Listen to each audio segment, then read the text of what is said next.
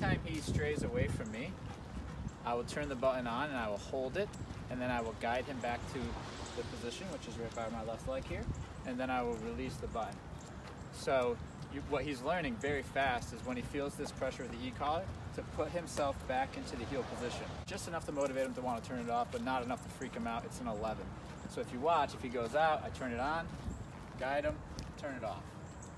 And I do that over and over again until I know he knows what to do with the pressure from all sorts of different angles. And then I will correct him for going out so that he doesn't go out anymore. You can see it gets his brain working. He wants to go over there, but every time he does, this pressure turns on. And it's at a level that's just enough for him to want to turn it off. Just enough, not too much, not too little. Right? So, and that number might change. If he starts to get more sensitive, it'll go lower. Heel. Heel.